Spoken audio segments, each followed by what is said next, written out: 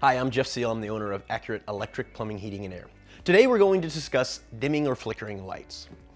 We get this call all the time. So there's a few things that can cause this. First, it could be a loose or a bad connection somewhere in your home's electrical system. And finding that can be quite a chore.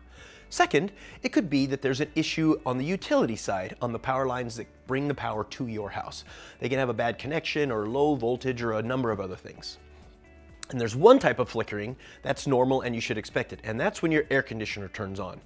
An air conditioner draws a lot of energy to start up, and that can cause your lights to dim a little bit and go back to normal. So don't worry about that. But if you're experiencing dimming or flickering, first you should call the utility. They don't charge for you to come out, and they can make sure that their system is working properly.